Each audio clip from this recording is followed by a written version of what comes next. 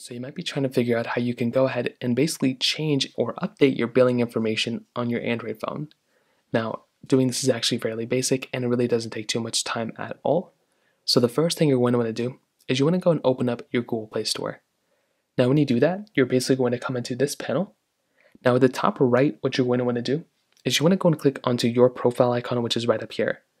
Now when you do that, you're going to want to click on a little option that says Payment and Subscriptions. So tap on Payment and Subscriptions, which is right there, and then this next panel is basically going to come up right there.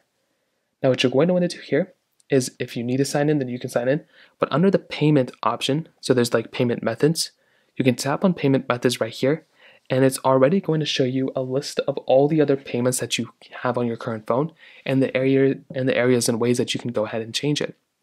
So you can see right here that it's going to have like a credit card or debit card, redeem code, add PayPal. This is where you can make your changes that you need.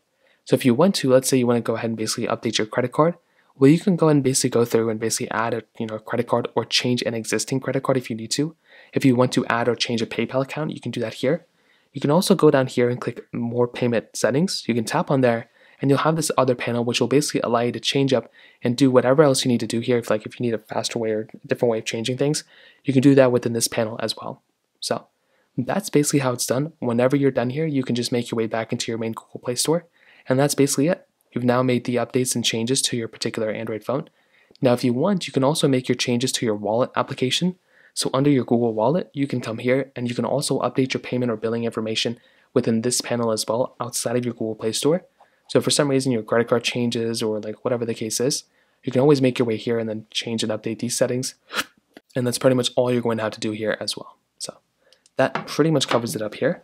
If you have any other thoughts or questions, let me know in the comment section below. Hit the like button, that would mean so much, but definitely hit that subscribe button. More importantly than everything else, I love every single one of you guys. Hopefully I'll catch you guys in the next video.